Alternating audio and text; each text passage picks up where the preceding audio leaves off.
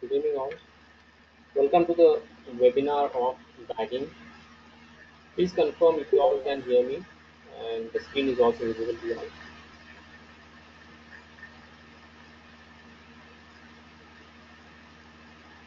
You may use the chat window and just respond to my. Yeah, is it clear? Okay, all right.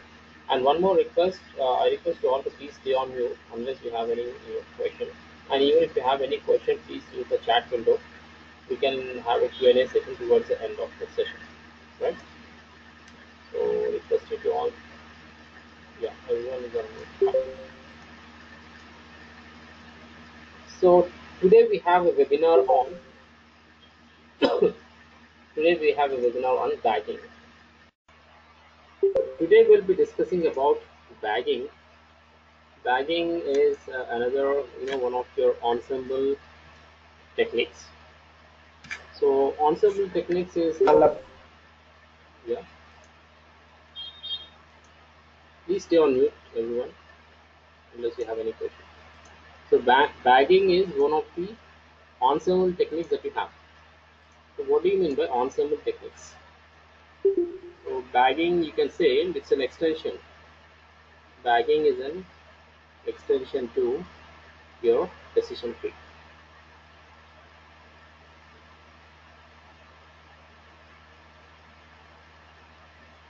Your decision tree. So we all know, I mean, the participants who all have completed the data science course, they all know everything about this decision tree. Decision tree is nothing but your one of the supervised machine learning technique, right? So it's predominantly used for classification. It's predominantly used for classifying. Classifying is nothing but you have a problem statement wherein you have to either you have two classifications, whether the person is a defaulter or not a defaulter. In that way, you have lot of observations are there, and each and every observation has to correctly be classified as defaulter or not a defaulter. So it could be two classifications or more than two classifications. It can also be used for regression technique. This can also be used for regression. But mostly, dominantly, your decision tree is used for classification technique. So what is the enhancement that we have in bagging or any other ensemble technique that we do not have in your decision tree? Your decision tree is nothing but a tree. You have got it's nothing but a set of rules that has to be followed. So whenever a new, it's nothing but you create a tree in this format. You have got different one parent node, and then you have got child nodes, and within child nodes you all again have child nodes. So in this way, we have got terminal nodes, branch nodes, and root nodes. So it is nothing but a set of rules that you will have to check or follow whenever a new observation comes in, right? So it's again, it's reducing the computation burden by reducing the number of rules. But the drawback of your decision tree is one drawback that we have over here is it overfits the model, right? It overfits. So what do you mean by overfitting? It overfits the training model. So what do you mean by overfitting? Overfitting is nothing but excuse me. You make the models so complex. The training model that you build the model using the training data, right? So the training model that you build is so complex that the new observation, the unseen data, which is your unseen data, either coming from your test data or which is outside your test data, is not able to this particular model is not able to correctly classify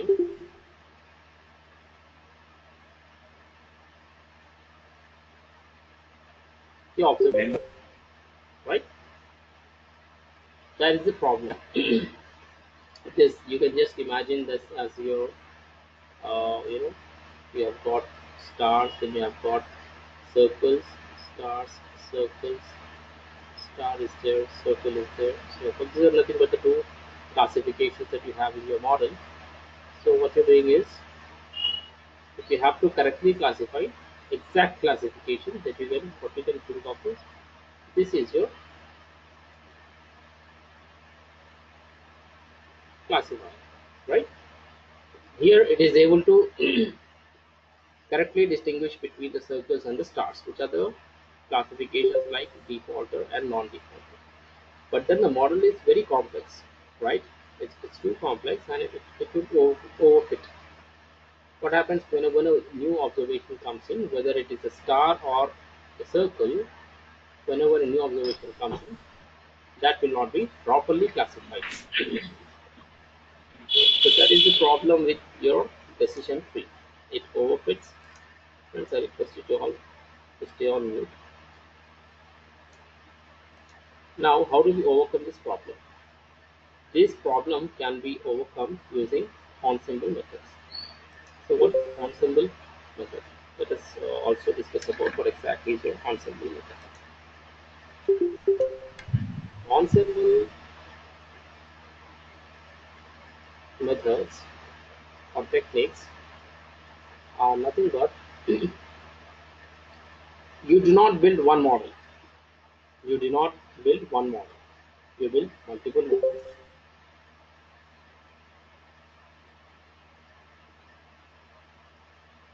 Based on some technique, you use some technique and you build different models on the different training data, different samples. Then we get one classifier, another classifier, another classifier. In this way, you would be getting six different classifiers. Six over here, I have considered six models. So you will be getting six different classifiers. Now the output of all those six different classifiers can be same or can be different. But when you take some computation like average or some other technique to arrive at the final classification, yeah, from these all classifiers you'll be coming up with one classifier using some technique. Maybe it's a mean or some other based on some technique, XYZ technique. This classifier is more reliable, is more reliable when compared to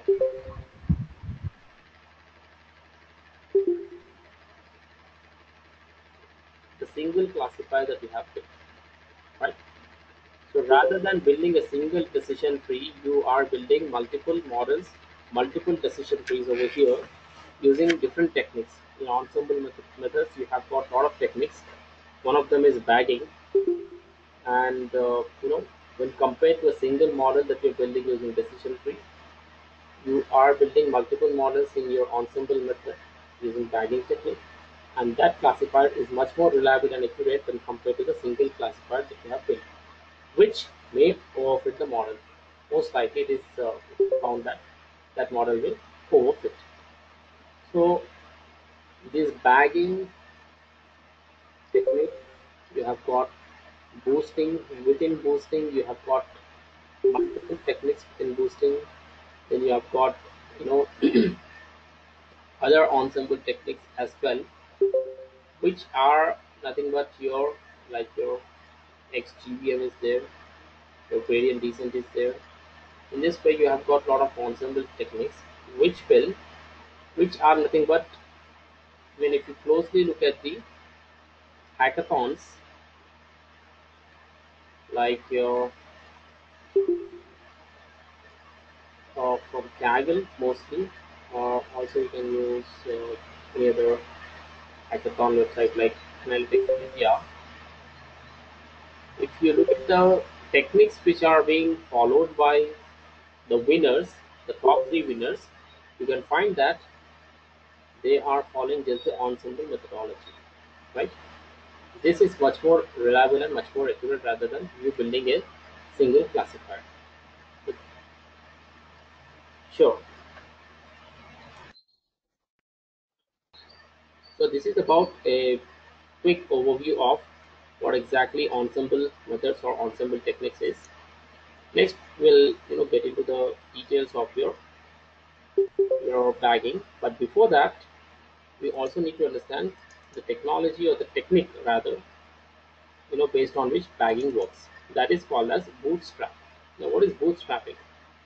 So we often hear bootstrapping in data science, but we get confused when when we try to recall what exactly is bootstrapping, because the word itself is slightly difficult to remember. So it is a very simple technique. In order to understand bootstrapping, let's understand it using an example. So what it says is bootstrapping is a powerful statistical method for estimating quantity of a data sample. So it's a statistical method that you'll have to remember the terminology, and this quantity could be anything, any parameter, your mean, your median, your standard deviation, your variance, or anything it may be. So in order to estimate that particular parameter or quantity, bootstrapping is a powerful statistical method. And this is easiest to understand if the quantity is a descriptor such as mean or standard deviation. Fine. Now let's assume that we have got a sample of 100 values, right? So you have got you know GMAT scores. GMAT scores is what we have, and we have got values 1, 2, 3, 4, 5 for 100 students, right? Now we are interested in looking at the mean GMAT score. Mean GMAT score. So we want to get the estimate as accurate as possible. The estimate has to be reliable as well for different samples. So say there was a population, we all know that sample mean will be different from the population mean, correct? So based on the central limit theorem, we all know that the sample mean will be different from the population mean. So there's a population data. Say the population data has got 1 lakh records. Out of those 1 lakh records, you have just drawn a sample of 100, right? So your sample mean will be different from the population mean. Yes, of course, likely it will be different. So you have drawn a sample of 100 values, 100 GMAT scores, and you have computed the simple average, mu, right? You have computed average value. Now that average value will be some value, 1, 2, 3 number, some number is what you are going to get. We know that our sample is small and that our mean has error in it. Since your sample that you have drawn over here is just 100 out of 1 lakh observations, it is small, and this is what we can afford 1 lakh, 100 observations. So you know that there will be some error in your sample. Now, in order to get the mean, the correct estimate of that sample, all you can do is you can draw different samples. Draw different samples. So what I did is I created 1,000 random samples, right, from the dataset. So I have drawn 1,000 different samples of size 100. So n over n is small n over here is 100. I have drawn 1,000 such samples, and I have computed 1,000 means, mu1, mu2, mu3, and so on till mu 1,000. Now, can you not take a grand average of all the averages is going to give you some average, because over here you will have some error. The mean value will be different. Here the mean value will be different. Here the mean value will be different. Most likely it will be different. So the mean value that we finally get, it will be more accurate and reliable when compared to a single mean value, right? So all we have to do is collect the average of all the means. That is going to be the estimated mean of the data, right? So that is nothing but the bootstrapping method. With any quantity, This is the way how it works. And it says that we used three samples and got the mean value as 2.3, 4.5, and 3.3. But take the averages of these values to take the estimated mean of the data to be 3.367. So this average that you see over here, 3.367, is much more accurate and reliable than these three different averages. So this process can be used to estimate other quantities like the standard deviation and even the quantities used in your machine learning algorithms like your coefficients as well. So you can use it. The bootstrapping, it is not just limited to mean, median, and other parameters, but it can be used for any be it any quantity. You can use it. So this is based on this technique. Your bagging works. Bootstrapping. So bootstrapping is important terminology when it comes for data science interviews. So it will be asked, and we very often get confused as to what exactly your bootstrapping is. So let's understand how bagging works based on bootstrapping. So bagging actually stands for bootstrap aggregation. Actually stands for bootstrap aggregation, and bagging is just a short name which is given to it. It's a powerful ensemble method. It reduces overfitting. It reduces overfitting. So whenever you see overfitting in a model, for example, if you have built a model, say you have built a decision tree or support vector machine classifier or any other classifier, and you have found that your test data is not properly responding to the model, right? Or the model is not properly responding to the test data, either ways.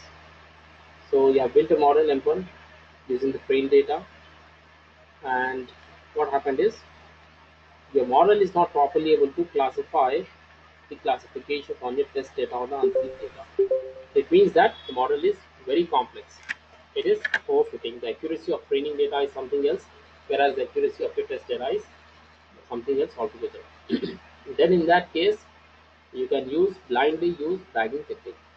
It will certainly reduce the overfitting problem.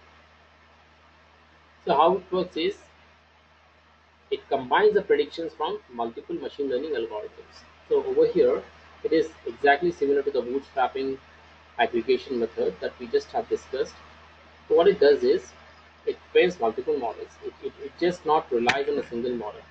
Then bagging, you will be building multiple decision tree. So this is one decision tree.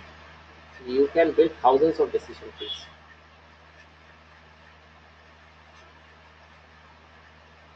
In this way, you will be building multiple decision trees.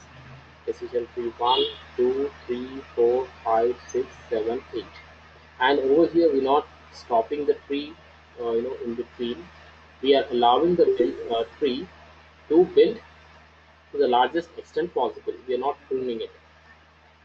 So because even if it overfits, if for example, if this particular decision tree is overfitting, that's not a problem because I'm not relying on this particular decision tree.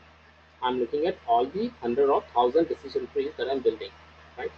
So even this is overfitting, even this is underfitting, that's not a problem. So you will be allowing this tree to build to the largest extent possible. So the bootstrap aggregation is general procedure that can be used to reduce the variance for those algorithms. What is variance? Variance is nothing but your overfitting. There is another terminology used for your overfitting. An algorithm that has got high variance are decision trees. Decision trees, you can expect this question in interview as to which is that algorithm which has got the tendency of overfitting. So you will be given multiple 2 to 3 algorithm names, and you will be asked to choose any one or either two. So decision tree is algorithm which has the tendency of overfitting. So decision trees are sensitive to the specific data on which they are trained. If the trained data is changed, example, a tree is trained on a subset of the training data, right? So what happens is you're not you using it, this particular data, and you're building a tree.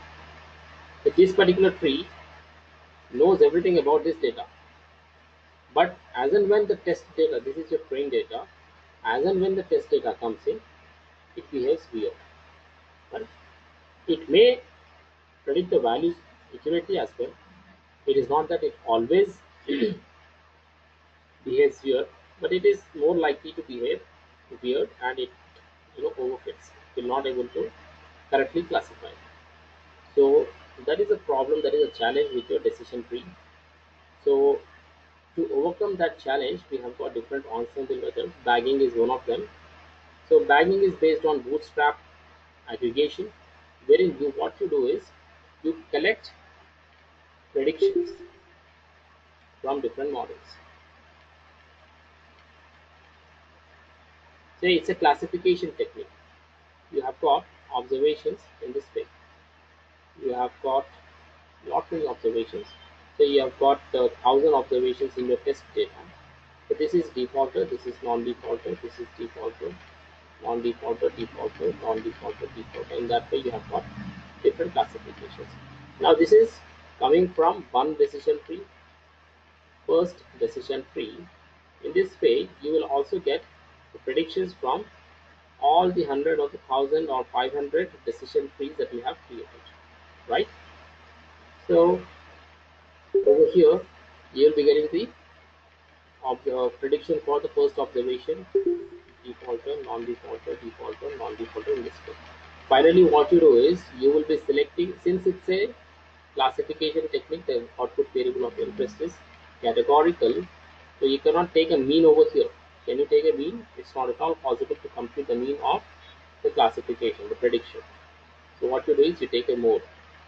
So if you have more number of non-defaulters, that will be considered, the first observation will be considered as a non-defaulter. And similarly, for the second observation, you'll have 500 different prediction models, prediction outcomes, non-defaulters, defaulters.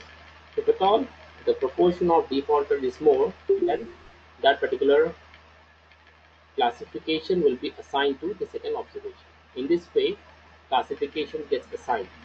So this is for classification technique. What happens for regression? This decision tree can also be used for, or bagging can also be used for regression analysis.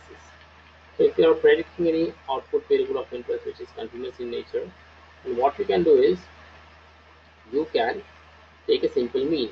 So your decision tree first model will have one prediction, or rather I'll write it in this way.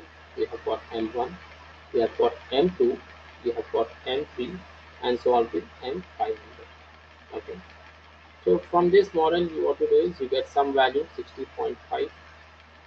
Here you get another value which is 35.4. Here you get another value 62.3. In this way, you will get different values. Finally, what you do is you take an average of all these values, which is going to be the value of the first observation, right? Rather than just relying on this particular value or this value or this value, one decision tree outcome, you are taking an average which is much more reliable than the individual predictions. So that is how it works. It's slightly similar to your random forest, but then in random forest what happens is the decision trees that are built are not using the entire data, right? So let me also explain you the difference between the random forest and bagging. So before that, let me just give you an example of this. Let's assume we have a sample dataset of 1,000 instances, and we are using the classification and regression technical algorithm. The bagging of the classification and regression work as follows. Create 100 random samples of our dataset with replacement. You can either select with replacement or without replacement, but it is, let's say if your dataset is small, then you'll have to select with replacement, because you may not be getting 100 random samples without replacement if the dataset is small. So I'm selecting with replacement.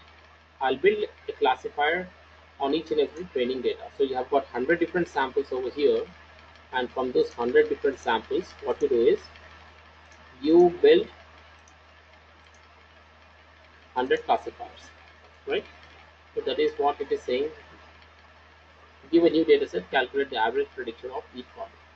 For example, if you had 5 bag decision trees that made the following classification as an input sample, over here it says that color is what you have to classify. You have got blue, coming in from the first classifier. Again, you're getting blue, then you're getting red, you're getting blue, and you're getting red.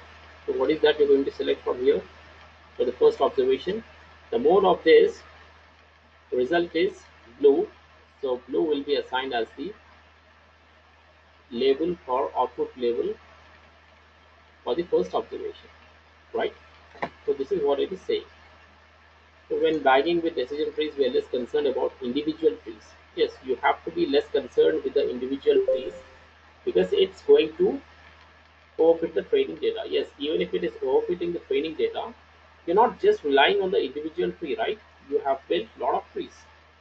You have built a lot of trees, so you should not concentrate on each and every individual tree, as you have got hundreds of trees over here. So what you can do is, even this tree is overfitting or this tree is overfitting, you don't have to concentrate, because ultimately towards the end what you do is you take an average or the mode in order to get the classification label. For that reason, you do not perform any pruning or any stopping of the building of the tree. So those things are not done over here in your ensemble methods. You allow the tree to build to the largest extent possible. So for this reason and for efficiency, individual decision trees are grown deep and trees are not pruned. These trees will have both high variance and low bias, so you can expect underfitting. Very simple model, very simple model which gives very low accuracy, and you also have got overfitting model, right? So in this way, these trees individually will have both high variance and low bias, but then ultimately you will be getting a model final classifier. The final classifier, which is the outcome of these classifiers, will be having a proper balance between variance and bias, between your overfitting and underfitting. So it will take care of that. You will not have any overfitting or underfitting problem in this final outcome. The only parameter when bagging decision tree is the number of samples, friends. The number of samples that we have to choose, and hence the number of trees to include. So these are the two things that you'll have to concentrate as parameters of your bagging decision trees. Is first one is the number of samples, and second is number of decision trees. So each decision tree will have those samples. So you have got 1,000 samples, 1,000 observations you're picking up from 1 lakh observations. Then what you do is you build 100 decision trees. These 100, each and every decision tree will have got 100 of 1,000 observations. So it depends upon the the data that you have, number of features that you have. You may have 20, 30 features. If you're including all those features, if they are relevant enough, then you'll have to include them, and it will be computationally expensive. When I say computationally expensive, it will be time consuming if you are going with very large sample size and more number of trees. So you have to find an optimal value by doing a trial and error for the number of trees and the number of samples. So this can be chosen by increasing the number of trees on run. After the run, accuracy begins to stop showing improvement. So very large number of models may take a long time to prepare, but will not overfit the training data. So for that reason, you'll have to be slightly patient when you deal with your ensemble methods. So let me implement bagging in R. So we have a data set over here. This data set is about the mushroom data set. This data set is about mushrooms. So there's a repository, UCI machine learning repository. 30 years ago, mushroom hunting, otherwise known as your shrooming, gained popularity, right? So it gained popularity. This shrooming technique, why it gained popularity is because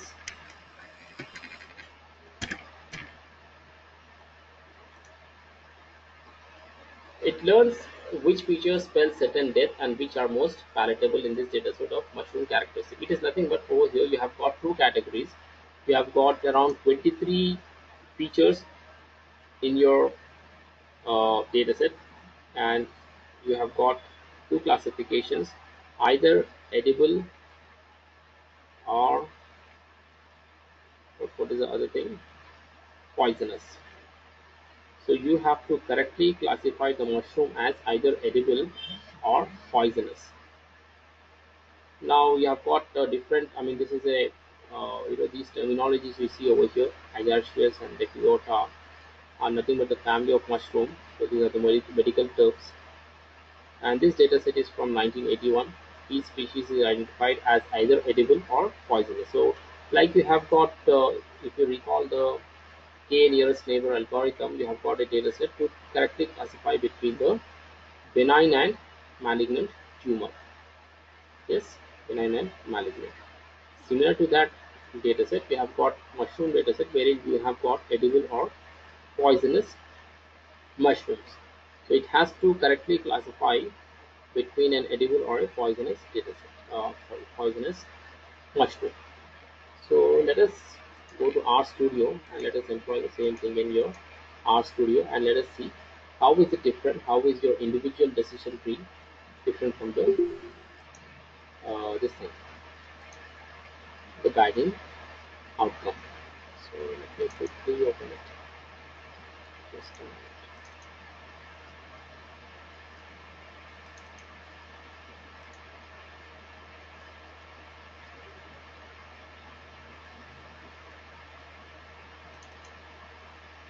Here we have the mushrooms.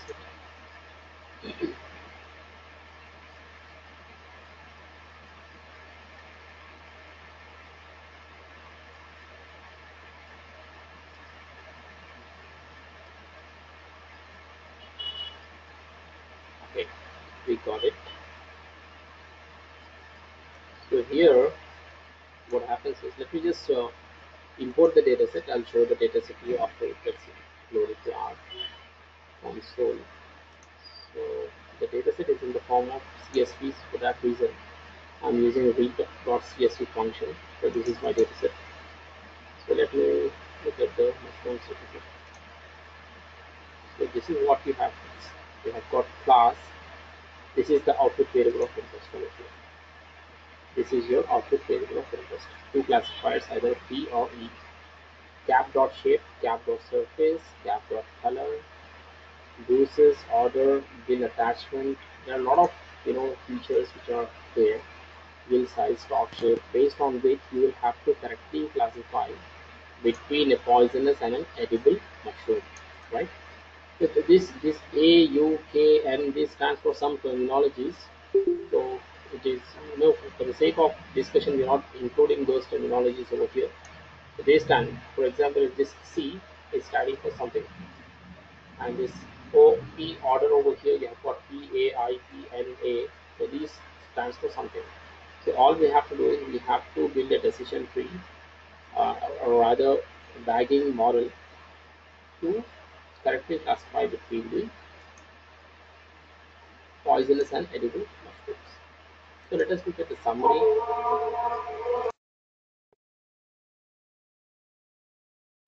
Alright, so this is our dataset, mushrooms dataset. So let me also show you the summary of the dataset. The summary of the dataset is going to give you the summary for each and every feature. But over here, since you have got the features which are in the form of your, you know, the categorical data, for that reason, you're just getting the proportions over here. You can see the proportions. These are nothing but the levels that you see over here, cap, surface, F, G, S, Y, and these are nothing but the proportions, proportion of observations that each and every categorical variable is taking, right? So if it were numerical variable, then you would have got the values of minimum value, maximum value, first quartile, second, median, mean, third quartile, and so on, right? Since it's a categorical dataset, you are getting proportions. Now, you also need to, first of all, before you start working on any dataset, you'll have to find out if there is any missing value in the data.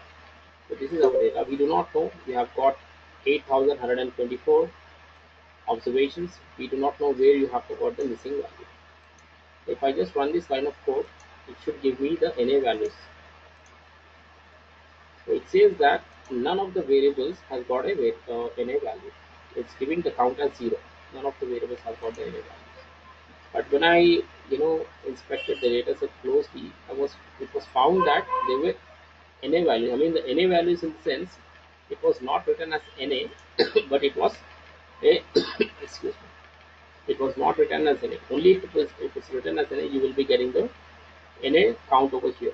But what if you have got any other special character like comma or nothing, your question mark or something like that, then it's also a nothing but it's also your it's equal to the NA value, right? So probably in your competitions, in your tagging competitions or any other hackathon, you can expect this kind of a scenario wherein your variable is taking any special character instead of any. So you'll have to, yeah, we'll come down, we'll come to that next one, just a while.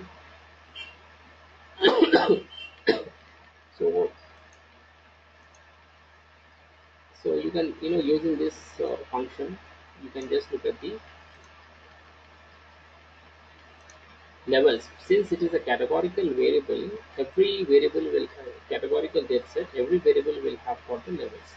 So here you can see that you have got the levels, but and in one place you can see the 12th variable, not the observation. This stock dot root is taking question mark. So this stock dot root is taking a question mark. This question mark is nothing but a NA value. So wherever you have a question mark, it has to be imputed properly, right?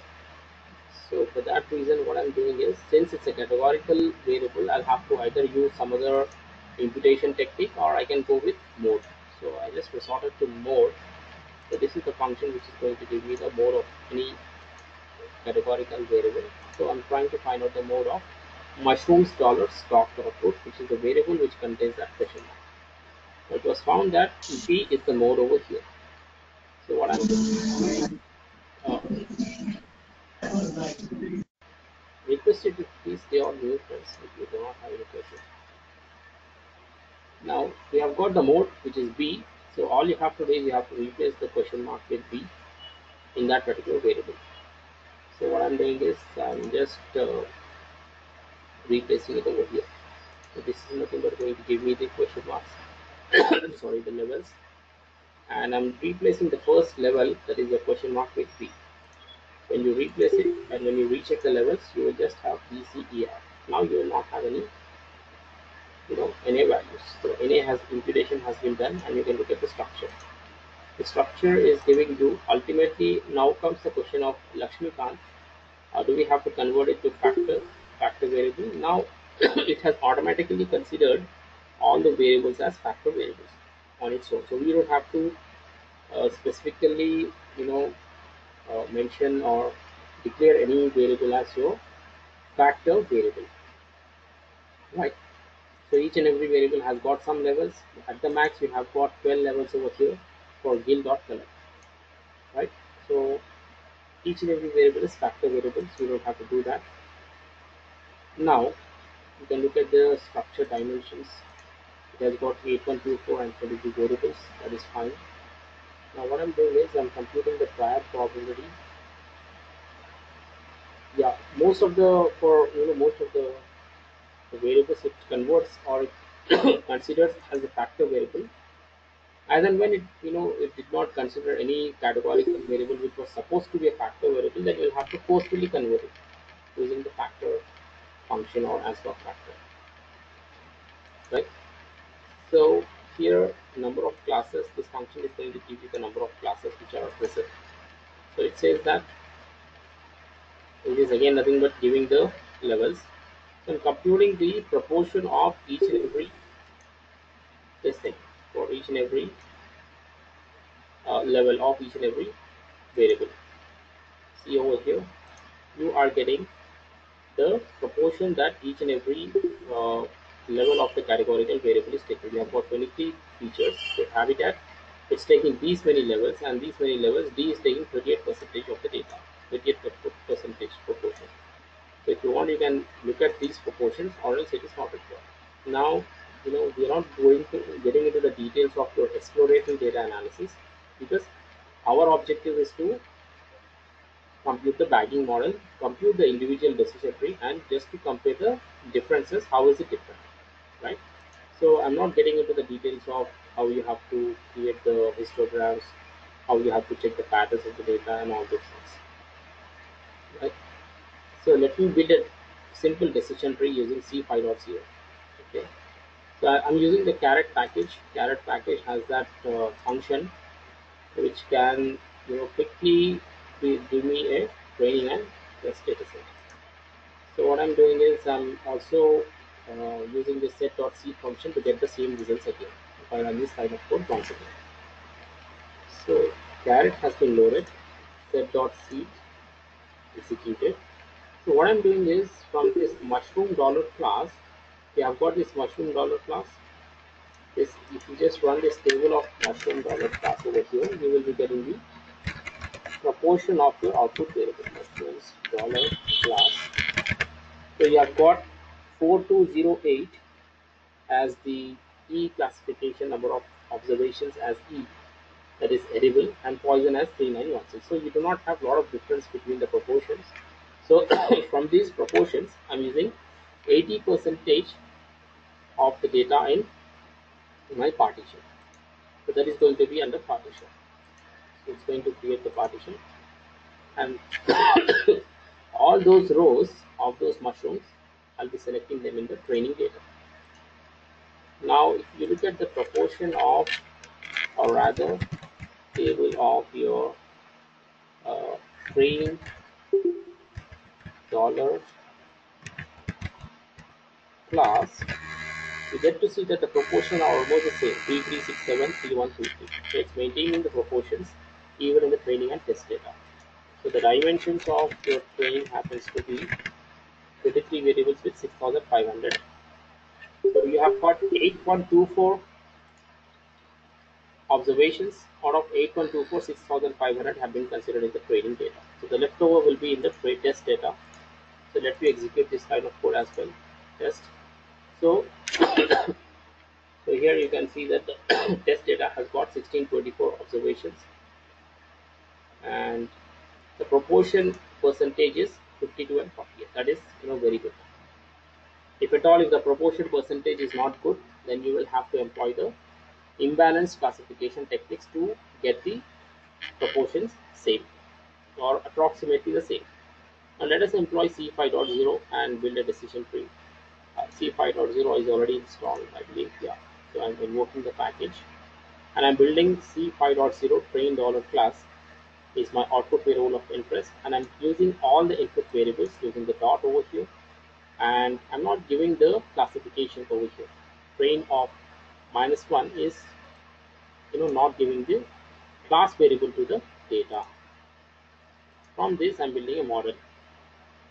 Okay.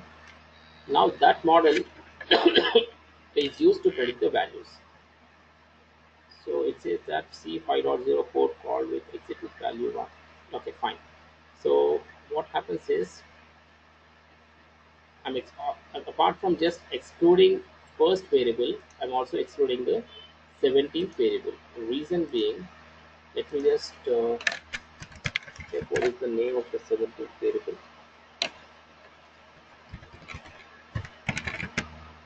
17th variable happens to be wheel type, and what is this wheel type?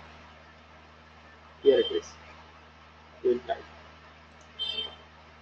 So what's happening over here is if we do table of mushrooms of wheel type,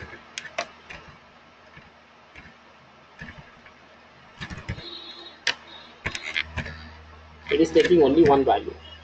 So in your data set, if you have got any variable which is taking only one value, that is not going to add any pattern or any, it's not going to be significant to the model. So better we drop it, right? So I did not notice in the beginning. So what I'm doing is I'm removing this 17 from my analysis along with my first output variable. Then I'm building the model once again. The model has been built. You can use this plot of model, and if I just use this plot of model, it's going to give me the decision tree in this format. We have got a decision tree in this format. for this particular data set. Then you can also use this pretty equal to 0, adding the labels. Now I'm interested in the predictions.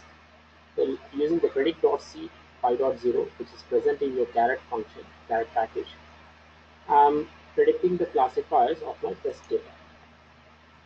Right. So here are my classifications which are saved in your prediction. So we have got E's and P's. So you will create the confusion matrix. Again, this confusion matrix is in your caret data, caret package. So predict and actual. This is your predicted values, and these are your actual values. When I run this confusion matrix, I will be getting the output in this format. So 841, there's only one misclassification as per the decision tree.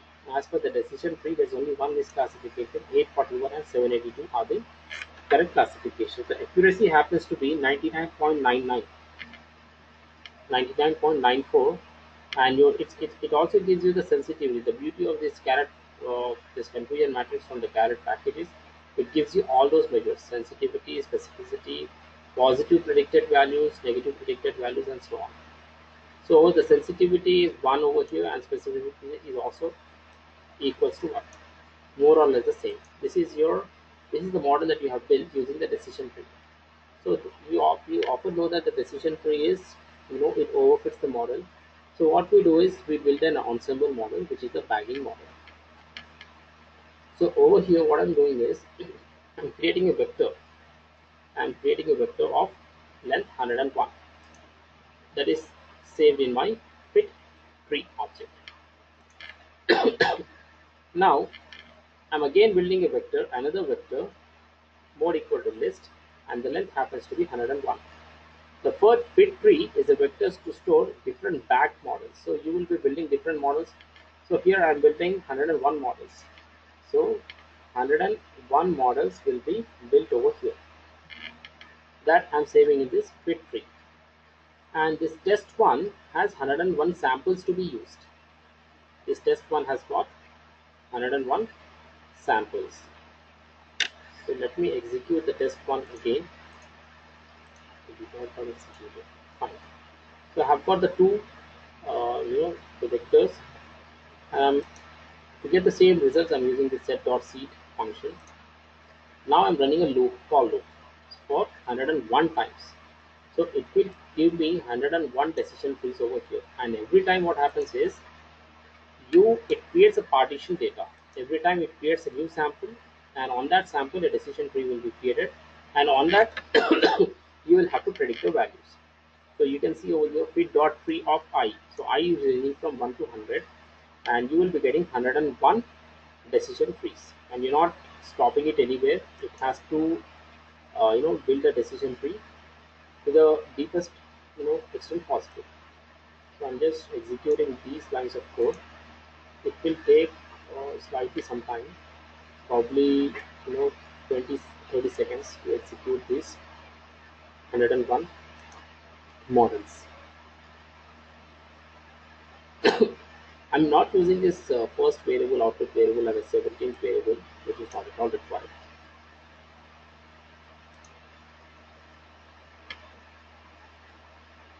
Now, after it builds the model, we are going to predict the predictions first. Again, those predictions will be 101.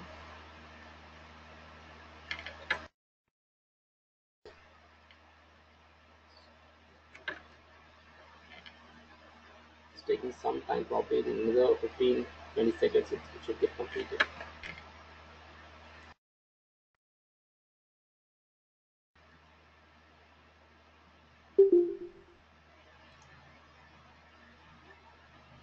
So this fit tree is used to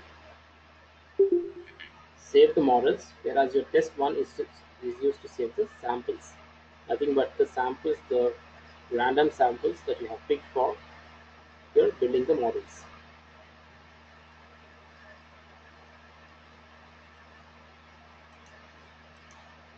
Fine. It has built all the 101 decision trees. Since I have taken just 101 as a sample, it has taken very less time to build those decision trees. But in real time, if you are taking the sample size, if it is bigger, then it will take some more time.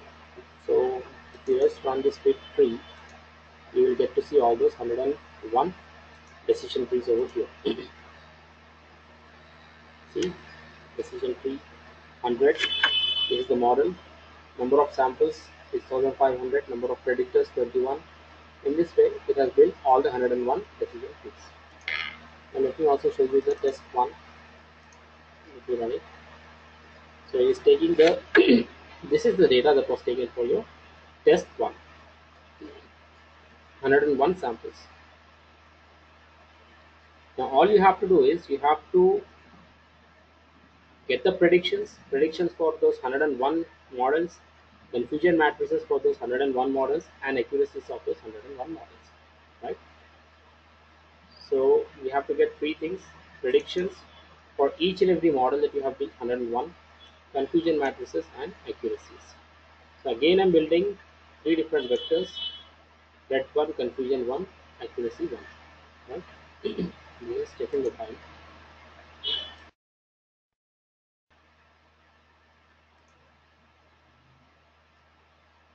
So probably I can stop it. Let me see.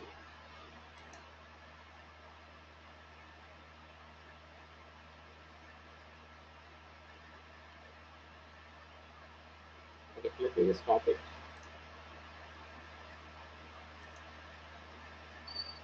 It has just created 68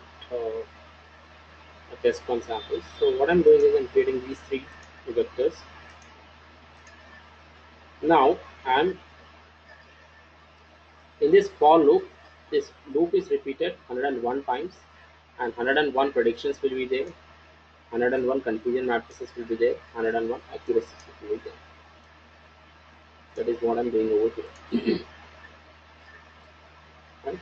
So this will take another 30 seconds or 30 seconds probably in order to give us the predictions, confusion matrices, and accuracies.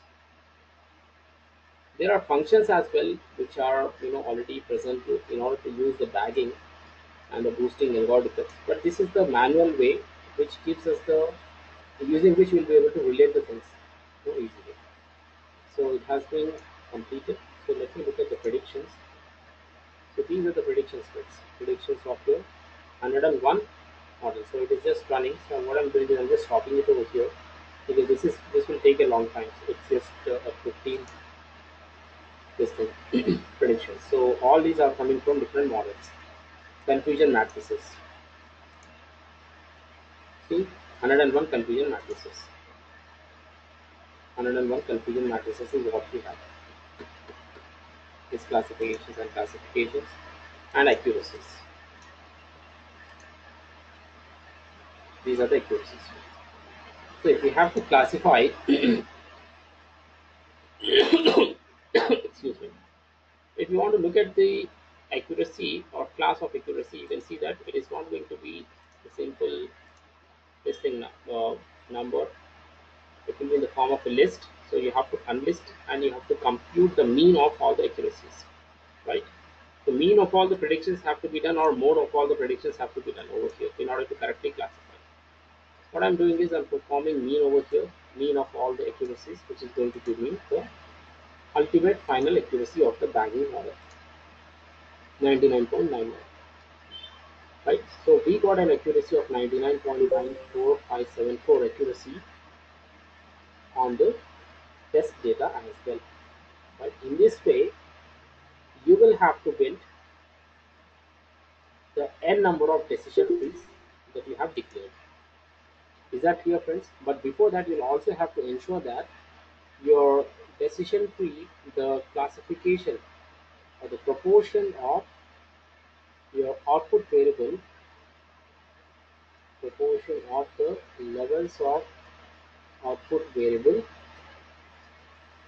has to be similar. For example, if you have got two classifications, approximately it should be 50-50. Even if it's not 50-50, you'll have 45-55. That is also okay. But it should not be like 20-80. It should not be 25-75, 23-77. This proportion will, what happens is this will have this proportion, this level will have a greater impact on this particular classification. So these classifications will also be classified as, for example, if this is P and this is E, then E's will also be classified as P's. For that, in order to avoid that, we'll have to take care of or employ any imbalanced classification technique, and once that is done, probably you'll be getting 50-50 percentage of your classifications, or 33, 33, 34 classifications if you have got three class levels. Then after which you can draw the sample and you can you know employ the bagging model. So all these techniques that you see over here, imbalanced classifications, have to be applied only on the training data. After you draw the sample, after you divide the data set into training and test, you don't have to touch the test data. You don't have to look at the proportion of test data. Test data is an unseen data. It can be anything. You'll have to employ everything on the. You'll have to try every experiment only on the training data. Right? Imbalance classification, all those things have to be worked only on the training data and not on the test data. Otherwise, you will be getting misleading results. Fine. So that is about bagging, implementation of bagging in RStudio. Let me know if you have any questions. You can unmute yourself or you can use the chat window. Let me see if I have any questions in the chat window.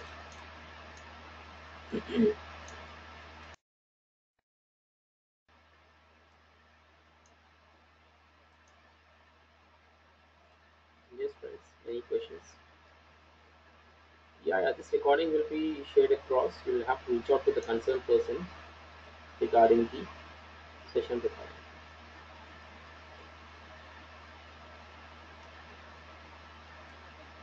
So these, you know, ensemble methods play a very major role in their classification techniques, or rather rotation as well. But then you will be getting a reliable model when compared to building a single model like your SPM or your knife base or k-nearest neighbor or anything. So you are going with multiple models. You are computing the accuracies of multiple models, and finally you giving the reliable accuracy rather than giving an unreliable accuracy. So for that reason, these ensemble methods have gained a lot of popularity, majorly in hackathons. So if you are participating in any hackathon, you can go for your ensemble techniques first. It will give you good accuracy and reliability. It is just not. I mean, this particular. This is what I have employed.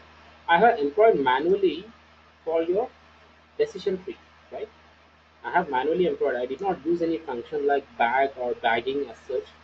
So you can manually write down the functions and you can employ it for any algorithm, be it decision tree or any other algorithm. But predominantly these are used for your decision tree because this decision tree has a tendency of overfitting the model. So all your boosting algorithms and bagging and another other ensemble methods are majorly used for your decision trees, and you also have something called as another ensemble methodology wherein you have got the output from different algorithms, not just decision tree. Over here you're running 101 decision trees, right? So probably over there you are running 7 different models or 6 models. One is coming from k-nearest neighbor, one is coming from naive base, one is coming from SPM, another one is coming from decision tree, another one is coming from random forest, another one is coming from neural networks, and so on. So you take the output, you combine the outputs, and you give the combined results. This will be much more reliable. So let me see if there's any other question. Is ensemble only for supervised or can it be unsupervised? No. Sam, ensemble techniques are only used for predicting anything or classifying. We do not have any output variable of interest in your unsupervised machine learning, right? Unsupervised machine learning is all used to either perform clustering, market basket analysis, your recommendation systems, or dimension reduction techniques like your PCA or SPD. So over there, you're not going to predict anything. So your Ensemble techniques are only used for your supervised machine learning techniques or regression analysis. Right? So any other question, friends?